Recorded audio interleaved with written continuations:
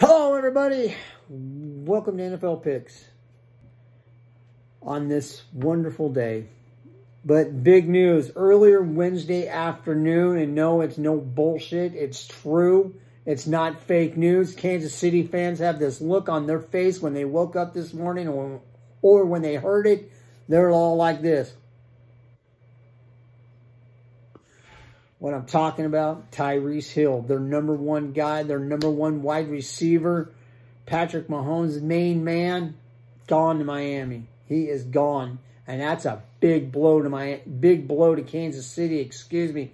He was a weapon for that Chiefs offense. He was a playmaker. He was clutch. He was Patrick Mahomes' go-to guy, and now he is gone. And like I said, Kansas City fans are going, oh, what just happened?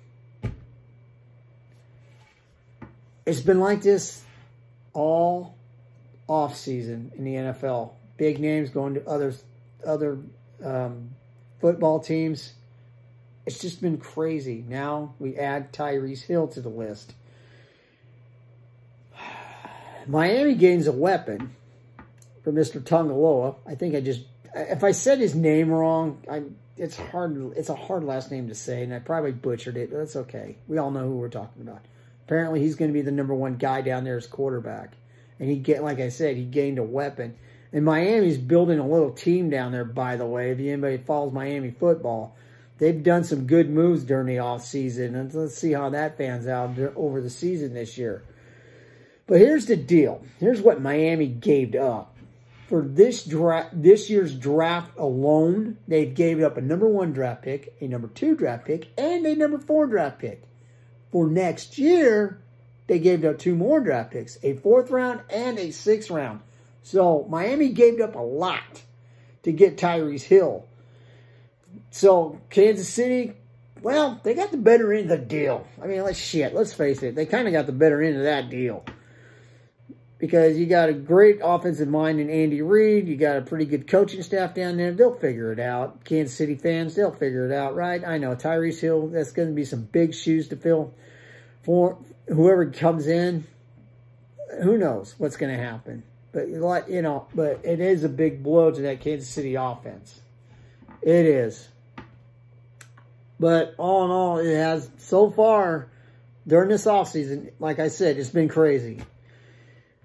Now, who's left?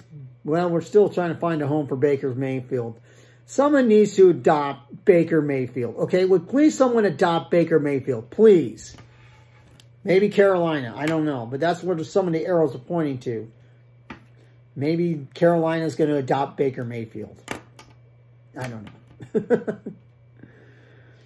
Oh, so, after saying all that, this has been NFL Picks. I've been Drunk Farmer. Remember, smash that like button. Smash that subscribe button. If you have a comment about this show, leave a comment down below. What do you think about Tyreek Hill going to Miami or whatever else is on your mind? Go ahead and leave a comment.